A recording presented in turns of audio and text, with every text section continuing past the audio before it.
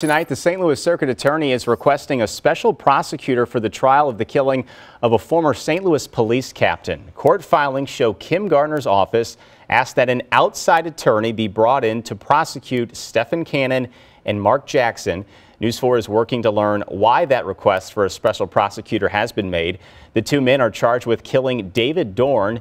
He was shot to death during protest in June of 2020. Dorn was working security at a pawn shop at the time.